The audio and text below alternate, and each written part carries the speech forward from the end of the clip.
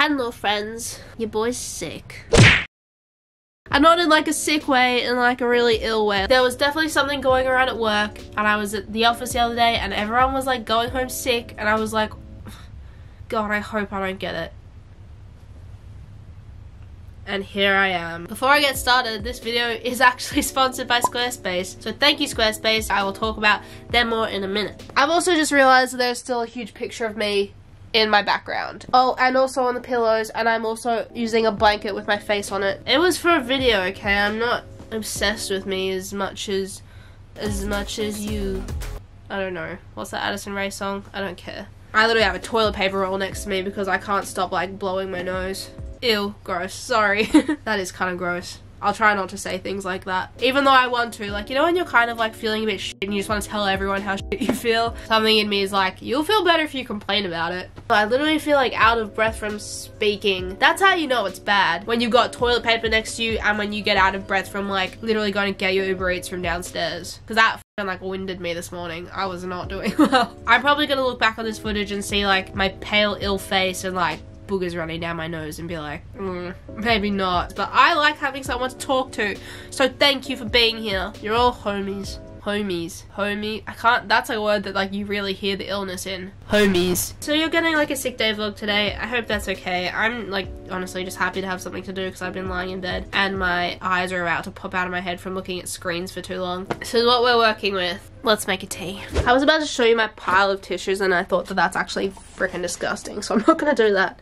Oh, and there's the narcissism. Oops, hard to hide it sometimes. I've been drinking a lot of these, which they're usually really good. Kind of scared of ODing on them though, so I'm gonna try and drink tea instead. This is the kettle situation. It's literally on a shoebox under my desk, so that's probably not okay. But I also kind of don't see a problem with just having a kettle on a shoebox on your carpet. Like, why do they have to be in the kitchen? There's no rules. So I'll keep my kettle wherever I please.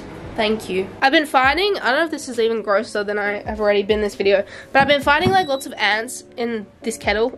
Like, I'll literally pour water into the teacup and there'll just be like floating ants. I'm like, get out of there. Like, what an awful way to die. Like, they probably drowned in the water, and if they didn't drown in the water, they drowned because I boiled the kettle. So now I check the kettle for ants every time I'm about to boil it. Should we make a nighttime tea? A bold move considering it's only 3 PM.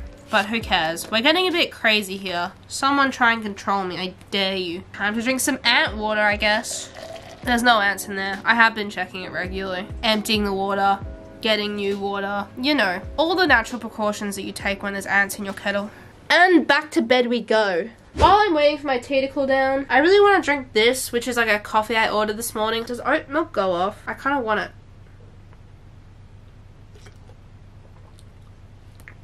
No, that does not taste good. That's really bad. Let's go through some life updates. For those who don't watch my regular vlogs, I'm currently not living at my apartment because it has a mold problem. I did buy a dehumidifier though, so thank you for anyone that was recommending that. But having to live here while that's being sorted has been a really good like trial or like practice. Fresh and I are moving out together soon, and that's really exciting. I'm really looking forward to it. How good if I just had like soup right now? I don't know how to make soup, but if I did, maybe I would like make it for myself. I'm not learning anytime soon though, not in this place. Have you ever seen a kitchen owned by 3 boys? It's not pretty. I don't go there. It's out of bounds for me. It's like if a baby giant threw up on a kitchen and then let it dry up. That's what it looks like. It's gross, and I'm not going there. And I will not touch it, and I will not go near it, and there's cockroaches in it, and I actually, like, I get repulsed by the thought of it. You know, that maybe if that wasn't the case, I would learn how to make soup. Just sick thoughts from bed.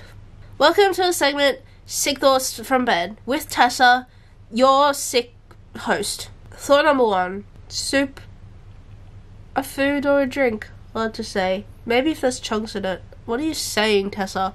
Literally, just turn camera off and go to sleep. Okay, wait, this is actually something that I always wonder. Why can I see the moon in the day? That makes no sense. I shouldn't be able to do that, should I? Is it the actual moon? Because the moon shouldn't be next to the sun. Or should it? I don't know. And that pretty much wraps up this segment of bed thoughts with sick red bed thoughts with never mind. You know what? I want to talk about Squarespace. And I'm going to go to my desk for this and use the last remaining energy I have for the day on moving to my desk. This is for you, Squarespace. We made it. Look, I even have a toilet paper roll here. Now, I have talked about Squarespace before. It's genuinely so great. I do love using it. They've been nice enough to give me a Squarespace website of my own, which has been the most amount of fun to work on. I was so scared about starting a website because I was like, oh, scary, don't want to do that. And then when I started looking at the templates and how easy it was to change all the colors and the fonts, I was like, oh, this is actually a really good, easy thing to use. Another really cool thing is that you can link your Instagram. It'll update automatically on your website, so you don't need to go and like re-upload all your photos. And if people do want to actually visit your Instagram, they can just go to the top right corner where there is an Instagram icon and it'll take you straight to your page. With a Squarespace website, you also get access to analytics. Whether you're using your website as like a personal creative space like me, or if you're selling a product, getting data like this is essential to be able to see if you're moving towards your goals or not. I genuinely think Squarespace is a great product. I would recommend it to anyone that wants to start a website. So if you want a free trial, you can go to squarespace.com. And when you're ready to launch, you can go to squarespace.com/Tessa Himpoo to get 10% off your first purchase of a website or domain. Thank you, Squarespace. Back to bed. Yeah, this feels right. I would quite happily lie here for the rest of my life. You know what we should do? Let's talk about things that spark joy. That's a good idea. That'll cheer me up. Welcome to the segment of this vlog that I like to call Things That Spark Joy. A term I believed was coined by Marie Kondo.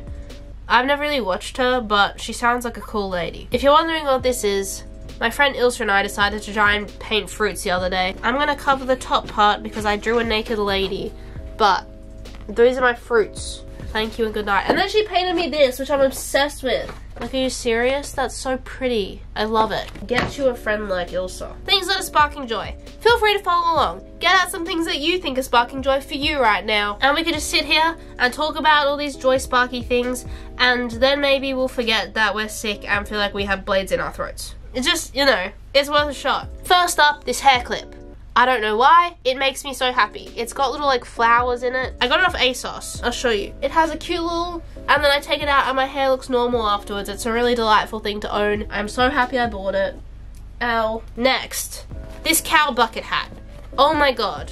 I love her so much. I think about her often, and I've never been so excited to get a package in my life. This one is the brand Lisa Says Gar. It was like far too expensive, but I'm one of those people that it's like as soon as I get something in my head that I want, all logic, anything goes out the window, I must have it. I dream about it, I need it. This is what happened with this hat. I was like, oh my god. So I bought it. And honestly, I'm pretty happy I did because it's cute as hell, and it just makes me happy that I own this because I look like a little cowgirl. Not like a cowgirl yeehaw, like a cowgirl. And you know, that's worth it. That's worth all the money in the world. Okay, this scarf. Wow. This was a present from Fresh, and I adore it with my heart because it's getting really cold at the moment.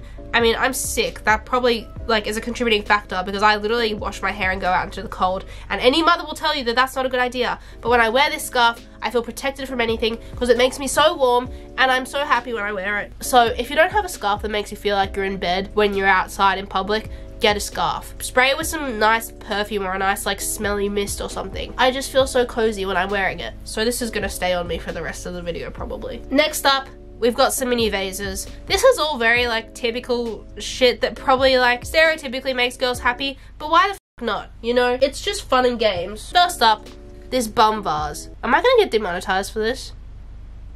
Worth it. She's beautiful. Isn't that the cutest thing you've ever seen in your life? I cannot wait to put so many flowers in her. Maybe a succulent. Maybe she's more of a succulent vase. Hard to say. I don't know that much. I've found out that I killed my plants in my apartment, but that's because I've been neglecting them like completely. So, I mean, that's just my fault. This one, okay, I like that bum one, but this one is like actually my favorite because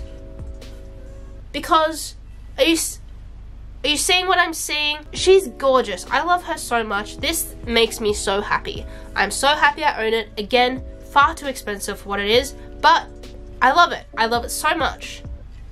I'm gonna sneeze again. I am not well. Okay, this one's the most important one. I mean, this bookmark could honestly be one in itself. I've named him Ernie. But, oh my goodness, I've started reading the Harry Potter series again. I've read the first one already. I'm up to the second one. It's changing my life. I read these when I was probably about that's ambitious. Maybe like 8 years old. I started reading the Harry Potter series. I read like the first 4 or 5 books when I was younger.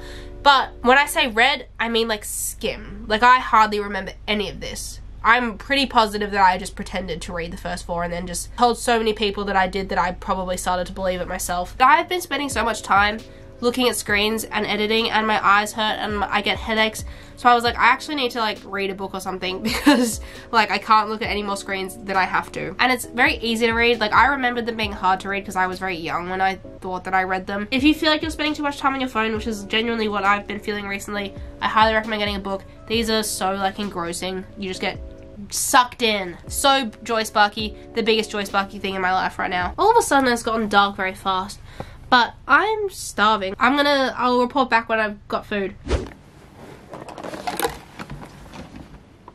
I decided to eat at my desk because I feel like eating in your bed creates unhealthy boundaries in the way that there aren't any boundaries if you're eating in your bed. Also, I've already spent 85% of the day in bed, so I feel like it's healthy to try and not be there all day, even though I'm unhealthy and being in bed all day probably is the right thing for me. I got teriyaki chicken on rice. This is some pickled stuff, which I only eat the yellow one.